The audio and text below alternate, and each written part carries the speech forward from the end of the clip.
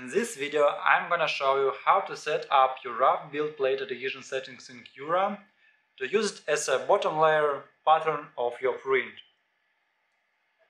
I don't know about you guys, but I personally really admire behind this algorithm of the Raft settings. It not only helps you to increase your build plate adhesion, but it also looks super cool. Look at this. How beautiful is it?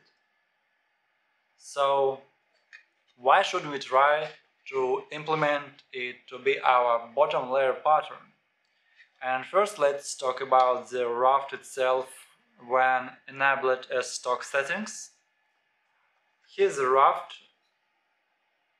Come on, autofocus. The first main issue that you can rip the Raft off. Like this. And the second issue that we need to get rid out of this margin, unnecessary margin that stands out of our print. And it's honestly easy things to fix. Let's jump into the Cura and I'm gonna show you something. To merge Raft to the model, we need to set these air gap settings to 0. This way the Raft will be melted to the bottom forever and ever. And to get rid of unnecessary margin, we also need to set these settings to 0 too.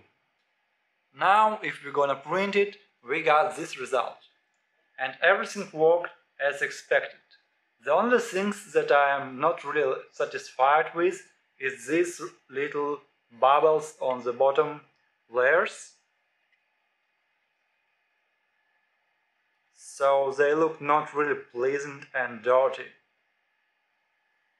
And if we take a closer look, we can see that they appear on the top Raft layers, and according to the slicer preview, I know that this imperfection is caused by this one line in the Raft algorithm.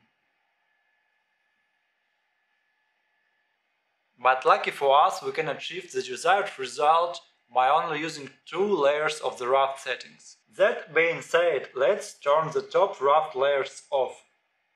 I also played with the line weight and spacing on the second layer to decrease the number of these blobs. And if your model has some complex geometry or holes in it, you may try to set the Raft smoothness to 0. In this case, I will leave it as it is. And here's the final result. Look at this. Interesting and accurate layer pattern without any unnecessary blobs. Look how clean the first layers lay down here.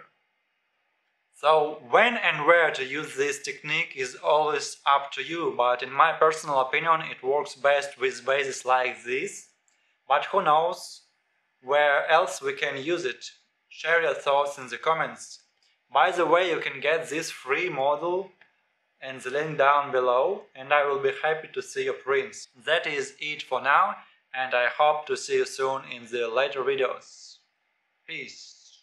Little disclaimer, all the settings were made in Cura version 4.13.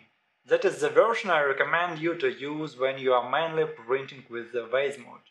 Also, I used a 1mm nozzle. But I strongly believe that you can achieve a similar result with any side of the nozzle.